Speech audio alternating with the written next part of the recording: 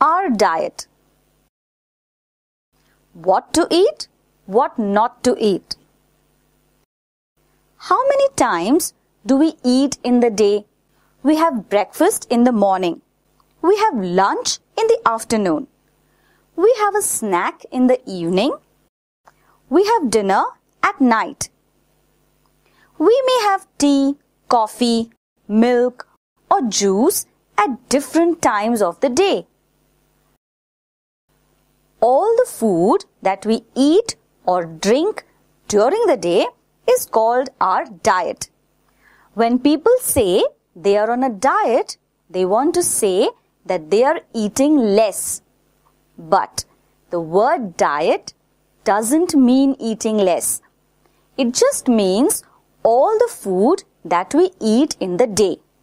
Different foods are useful in different ways. Some foods give us energy. Some help in growing. Some help us fight germs and stay healthy. Some food gives us energy. Some food stores energy for later. Some food help us grow. Some food helps us fight germs and stay healthy. We can't eat all of this food every day or in every meal. We can eat different vegetables and salads over the week along with puri or bhakri and rice. Different food grows in different parts of India. All over India, people eat different food. Where jawar and bajra grow, people eat bhakri. Where wheat grows, people eat puri. In some places, people eat a lot of rice.